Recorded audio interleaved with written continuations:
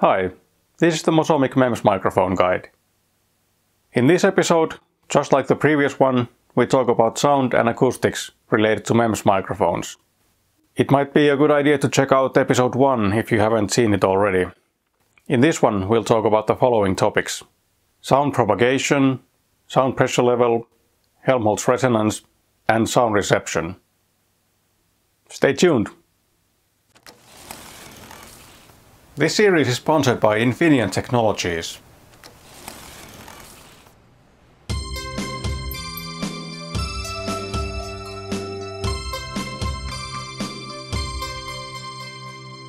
Hi, I'm Mikko Suvanto from MOSOMIC. The key question for this episode is: how does sound propagate? First of all, sound needs a medium, which is typically air, but it can also be solid objects. A sound source in air in free field transmits spherical pressure waves that radiate away from the source into all directions. Free field means that the source is not surrounded by objects and there are no reflections, so sound waves reach the observer directly and only directly from the sound-emitting object. Objects near the source or in the path of the sound waves cause the field to no longer be free, as the objects cause changes in the way sound propagates. The objects can be, for example, parts of the human body, furniture, walls, and so on. The waves can get, for example, reflected, diffracted, or absorbed. The wavelength of sound is linked to its frequency. From this equation we see that wavelength, lambda, is the speed of sound divided by sound frequency. The speed of sound in dry air at 20 degrees centigrade or 68 degrees Fahrenheit is 343 meters per second. This means that for a low-frequency sound signal the wavelength is long, and vice versa, the wavelength is short for high-frequency sound. The wavelengths of the sounds in the audio band vary from a really long 17 meters for a 20 Hz signal down to 17 millimeters for a 20 kHz signal. The wavelength of a 1 kHz sound is about 34 centimeters. The behavior of sound waves depends on the distance from the source. Therefore, the 3D space around a sound source is divided into two regions: near field and far field. By definition, in the near field, sound pressure and acoustic particle velocity are not in phase. In the far field, the sound particle velocity is in phase with the sound pressure. In the near field, the spherical sound waves are relatively small spheres, the curvatures of which are fairly tight. Far away from the source, the radiuses of spherical sound waves have grown so large that the wavefront is practically a plane wave with no curvature, and the wavefronts are almost parallel planes, normal to the direction of the propagation. Typically, far field is specified as distances more than twice the wavelength of sound. It's important to note that the transition from near to far field is gradual, and that the division point depends on frequency. As an example, the near far field division line for a 1 kHz sound signal is at about 69 centimeters from the source. For a 500 Hz sound signal, the boundary is twice as far, at about 1.4 meters. For acoustic measurements, one should specify whether the measurement has been done in the near field or in the far field. In many cases, the minimum measurement distance is defined, for example 1 meter. Doing measurements in the far field is likely to make the measurements more predictable and reliable. For example, directivity measurements are usually done in the far field. The sound you hear, or the sound the microphone hears, is not necessarily the signal you intended to capture. There can be imperfections and added components in the sound signal. The relative amplitudes of different frequencies may have changed. Some frequencies get attenuated more than others as the sound propagates. There may be ambient noise or wind noise in the signal. There can also be phase inconsistency that may be caused by, for example, sound reflections as the sound propagates. Also, the microphone itself can alter the signal. A microphone is a transducer that converts sound to electricity. It's likely to add imperfections to the captured sound signal. The changes may be, for example, altered frequency balance, noise, distortion, phase inconsistencies, and so on. We'll talk more about this in another episode. If the incoming sound is very quiet or very loud, it increases the risk of the signal being altered by the microphone. This is related to the dynamic range of the microphone or the microphone system. We'll talk more about this in another episode. The parameter sound pressure level, SPL, tells us how strong a sound signal is. It's the amplitude of the sound pressure wave. The unit is decibel. 20 micropascals RMS is commonly used as the reference sound pressure level, 0 dB SPL. 20 micropascals is the threshold of hearing at 1 kHz for a young, healthy person. This illustration shows you the range of sound pressure levels from 0 up to the highest sound pressure levels that we encounter in our everyday lives. The values naturally depend on a lot of factors, so most of these are approximate values to give you an idea of the general levels. The lower end of the sound pressure level spectrum, down to the quiet room level, about 40 decibels or a little bit lower, has much more general significance than the loudest levels we see here. Still, in many cases a device user can benefit greatly of a microphone system in his or her device that is capable of cleanly handling also the louder sounds. Such a case can be, for example, recording at a live music concert. Currently, the lowest sound pressure level that a mass-produced MEMS microphone can handle without adding significant amounts of noise is between 30 and 35 decibels. So far, the highest level that microphone systems with the best high SPL capabilities have handled, while keeping a decent distortion level, is about 140 dB SPL. We'll take a look at some key sound pressure levels next. 94 dB RMS equals 1 Pascal RMS. It is used as a reference level in acoustical measurements. The higher the sound pressure level is, the more difficult it is to handle for both human ears as well as microphones. A level above 85 dB can damage hearing. This level can be reached, for example, at an assembly factory or in loud street traffic. More than 100 decibels can cause permanent damage in as little as 15 minutes. Some of the loudest sounds to be captured with microphones occur in music concerts and motorsports events, where the root mean square SPL can be 110 or even higher. 120 decibels can cause immediate hearing damage. At the low end of the sound pressure level spectrum, we have anechoic chambers. They are used for precise acoustic testing, for which low ambient noise and elimination of reverberations are important. The elimination of reflections means that the measurements are free-field measurements. Depending on the specifications of the chamber, the sound pressure level in there typically varies between 5 and 15 decibels. The sound pressure level you hear, or the microphone hears, doesn't only depend on the loudness of the source, it depends on the distance too. In the far field and in free space, sound pressure level from a point source halves, drops by 6 dB for every doubling of the distance from the sound source. This is an important fact related to, for example, the audibility of a sound signal and the noise performance requirements for microphone systems. Sound attenuation is also the reason why I'm wearing a lavalier mic instead of using the built-in microphones in the camera I'm using. The lavalier mic is about 25 centimeters from my mouth. If the camera is 2 meters away, I could get as much as 18 decibels more signal by using the lavalier microphone. I could also easily place the microphone closer to my mouth, at about 12 centimeters, to gain another 6 decibels of improvement.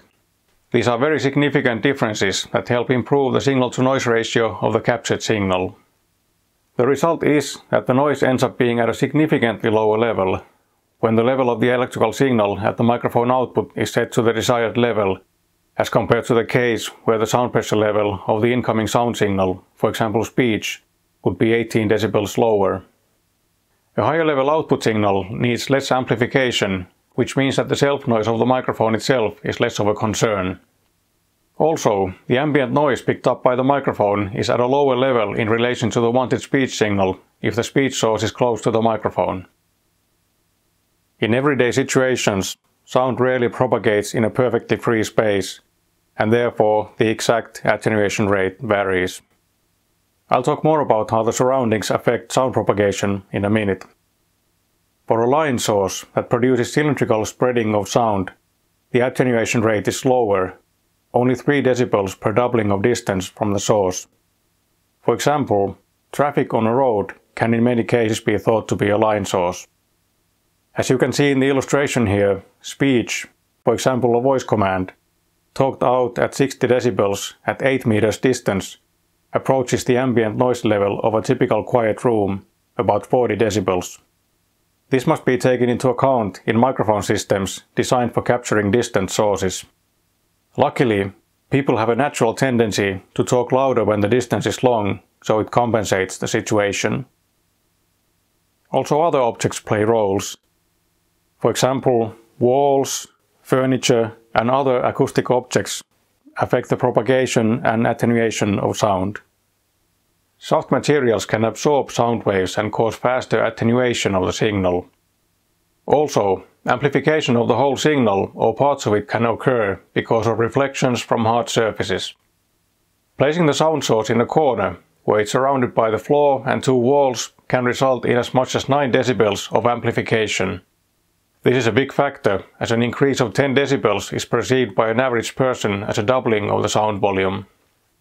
Indoors, sound can get reflected from walls back towards the recipient, for example the microphone, so the attenuation rate can be smaller than the 6 dB per doubling of distance. Often, the amplification caused by reflections is unwanted, because the reflected signals arrive at the microphone later than the directly propagated sounds, causing issues with phase and clarity of the captured sound. Edges of obstacles cause diffraction, which causes sound to disperse and thereby attenuate. Outdoors, wind can have a significant effect on sound propagation. Wind can either blow sound away, causing it to attenuate faster when it blows to the wrong direction, or make sound travel surprisingly long distances towards the downwind direction. The speed and direction of the wind determine how sound is affected.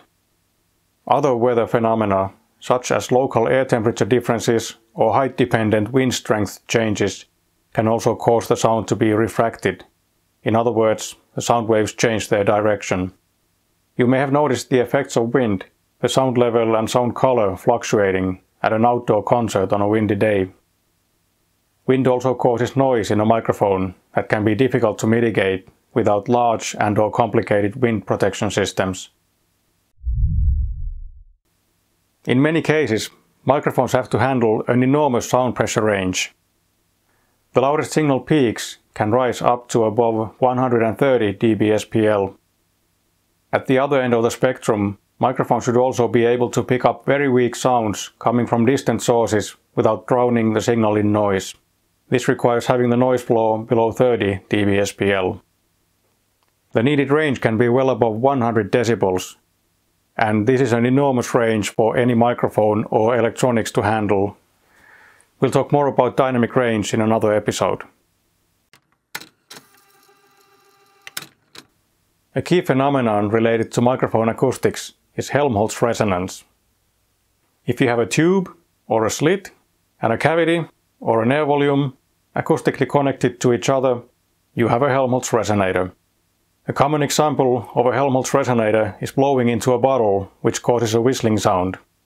The frequency of the whistling is determined by the dimensions of the Helmholtz resonator. Therefore, the amount of liquid in the bottle affects the frequency. A Helmholtz resonator has a big impact on the acoustic structure of a microphone and the mechanical and acoustical implementation of a microphone into a device. A Helmholtz resonance amplifies some frequencies over other frequencies.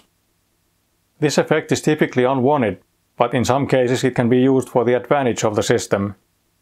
The dimensions of a Helmholtz resonator determine the location of the resonance and the height of the resonance. We'll talk more about the frequency responses of microphones and microphone systems in another episode. At least one cavity and one tube are needed for a Helmholtz resonator. Therefore, to reduce the effect of the resonator, you can do two things.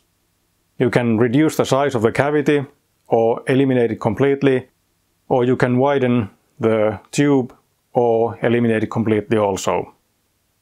Here's a simple illustration of how to mitigate a Helmholtz resonance. In other words, move the resonance to a higher frequency or, if possible, to eliminate it completely. Here's the original situation where the Helmholtz resonator looks like it will limit the frequency range of the microphone system significantly. Making the cavity smaller by decreasing the cross-sectional area, in this case diameter, of the cavity, and reducing its height help push the resonance to a higher frequency. In an optimal case, the cavity would be eliminated by making the cross-sectional areas of the cavity and the tube the same, effectively forming a single uniform tube without a cavity. When a microphone is implemented into a device, there are lots of factors that affect the dimensions of the mechanics, like the cavities and the tubes, and therefore the acoustics for the microphone are typically a compromise. I'll talk more about Helmholtz resonance when I talk about the acoustic structure of a microphone, the frequency response of a microphone or a microphone system, and the acoustic implementation of a microphone into a device. Another key question for this episode is, how can sound be received? In episode 1 we learned that sound is pressure and particle velocity oscillations in air. And therefore, to receive sound, we need an object that vibrates along with those oscillations in air. In this drawing we have sound waves arriving from the left. They're received by a sound sensor, in this case a pair of parallel plates, one of which is rigid and the other one excited to oscillate by the sound. The movement of the two parallel plates in relation to each other can be converted into a signal that is output from the microphone. Transforming the mechanical vibrations into an electrical output signal enables the reproduction or storage, or both, of the signal. The output can be an analog or a digital signal. The vibrating element can be, for example, a membrane, a ribbon, or a piezoelectric lever. The sensing element usually serves also as an electrical component in an electrical circuit. The sensor can be, for example, an electrical capacitor, the capacitance of which varies when sound makes it vibrate.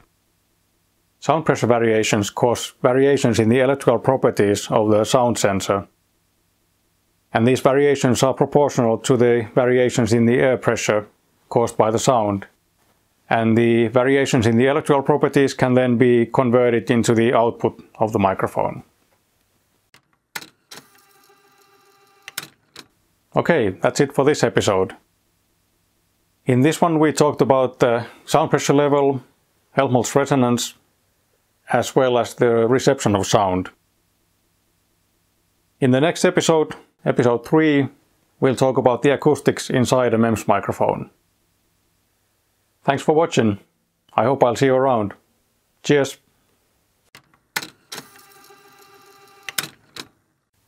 If you have any comments or questions, write them down in the comments below and I'll do my best to answer them.